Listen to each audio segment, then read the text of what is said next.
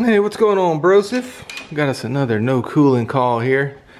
I always bring a filter with me, even though this one doesn't look bad. I'll leave it. Probably gonna be another leaking First Company coil. I've got two actually, so let me get this back in. All right, got the filter back in. Yeah, another First Company. If you guys see my other videos, you know they've been having a lot of leakers out here.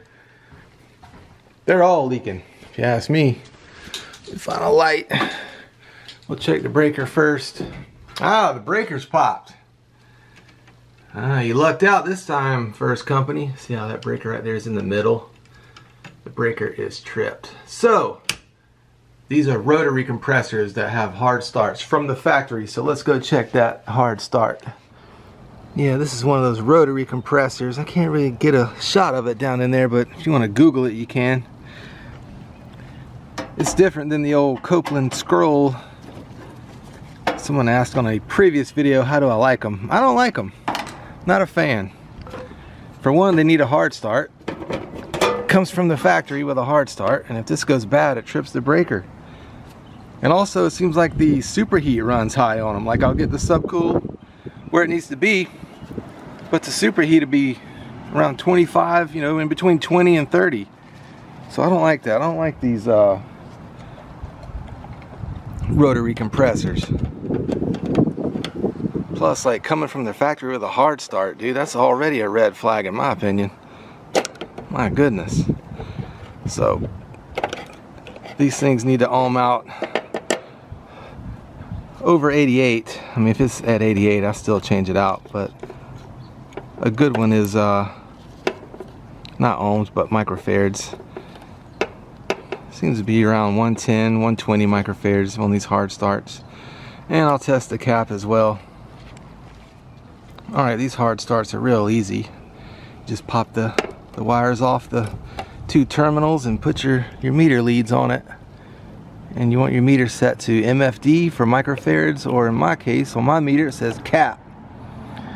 And you want to get over 100, and this one's what, 1.1, so it's a bad hard start. After 3 years, bro. I mean, I can't even get a solid half a decade out of anything around here.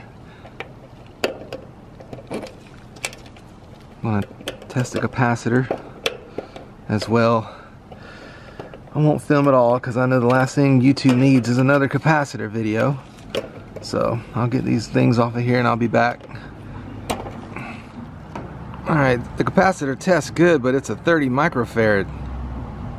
30/5. These with the rotary compressors come with 45 microfarads, so that's what I'm going to go back in there with. I don't know if maybe some goofball panicked and just stuck whatever in there, but I'm going to go with what I've noticed that's in all of these, and that's a 45 microfarad capacitor. And I'm going to change out this whole hard start. Alright, I got 45/5 capacitor in there. That's just what I've noticed that they all have. All these rotary compressors, all the rotary compressors have a 45/5 cap. Gotta go check another AC after this. It was running, just not cooling, so I'm putting my money on another leaking First Company coil. Who knows, maybe that low capacitor had the old hard start working overtime. Killed it. Who knows? All I know is I've never seen a 30 capacitor on any of these hard starts out here. Only 45ers. So to get these hard starts out, it's just a screw up here and a screw down there, and that's it. Really easy fix. It's not like it's a pain in the butt or anything. It just seems to come at the worst time when you got a lot of other things going on.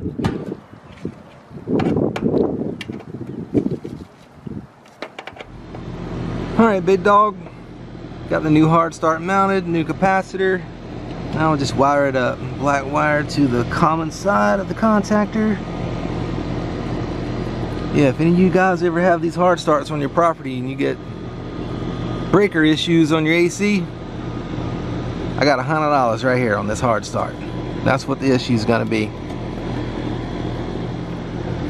Go check another one after this.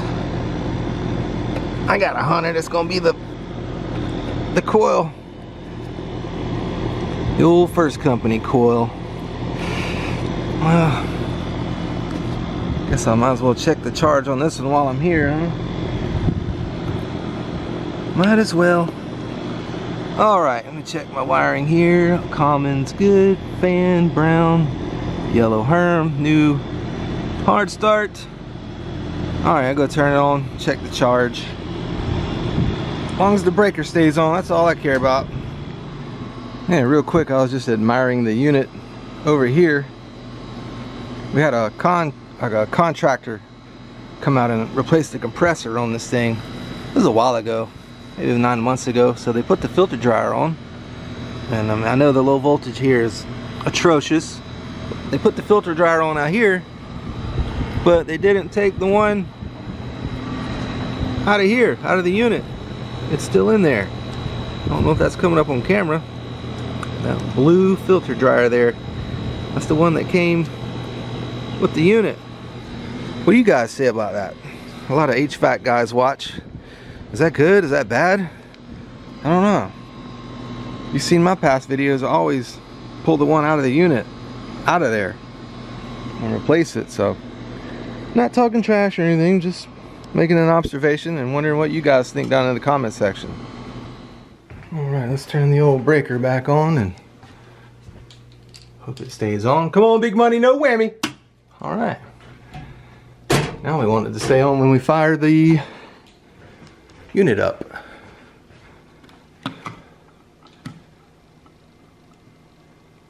Put it down to 75. There we go. I hear refrigerant moving. Alright.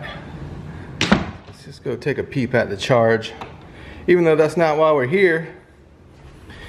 We're here because the breaker popped, but hey, the on-call guy will love me. Alright, it's running. No breaker poppage. That's good. That's the culprit right there, an old bad hard start.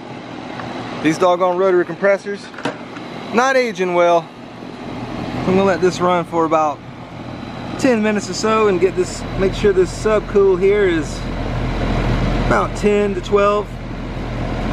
It just turned on, so it's not ready yet, but we'll get it there. Alright, big dog, we got the charge good here, but you see what I'm saying? With these rotary compressors, man, that superheat is always like around 25, in between 25 and 30. And then the subcool will be, you know, good, around 12. It's on all of them, man, and it's got me nervous.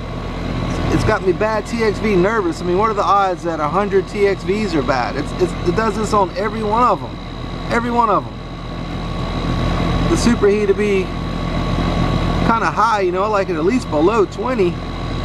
With the subcool at 12, I mean, what should I run the subcool up to around 20? I'm at a loss, big dog, but it cools. You know what I mean? It cools. I don't have any complaints, but it just makes me nervous. Makes me nervous. Hundreds of bad TXVs. Nightmare. Alright, I'm gonna drive on. They're blowing cold in there, but that high superheat, I just don't understand it. And it's with all the rotary compressors. No problems out of the Copelands though. Alright, on to the next call. Alright, this resident's up in there smoking a big old blunt, so won't be able to record inside the apartment to do a leak check. But I'm sure it's low. If it's running and it ain't cooling, 99 times out of 100 with the First Company coil, this joker's gonna be low out here. Look at that. Going way low, 70 psi. There goes the subcool, high superheat rising. So I got another leaky coil. I would film it and do all I can, but dude's up in there roasting an old blunt. So I'll fill them up and I'll be back. That's all there is to this one. Just needs an old gas and go. Order another $2,000 coil. Alright, big dog, got the subcool. It's bouncing between 12 and 13. But as you can see, I cannot get that superheat below 20. This is a rotary compressor again. Totally different unit. I mean, that's a little better than the last unit that I did, which was around 28-ish superheat. But these rotary compressors, I cannot get that superheat below 20. What's up with that? What do you guys think in the comment section? All bad TXVs? Just like the whole property is just bad TXV? Don't do that to me, big dog. Alright guys, like I said, the guy's chiefing a blunt, so I can't take my leak detector up there with the camera and sniff around, but pretty sure it's going to be a bad coil. Alright guys, thank you for watching. We'll see you in the next one. Late. That's just the way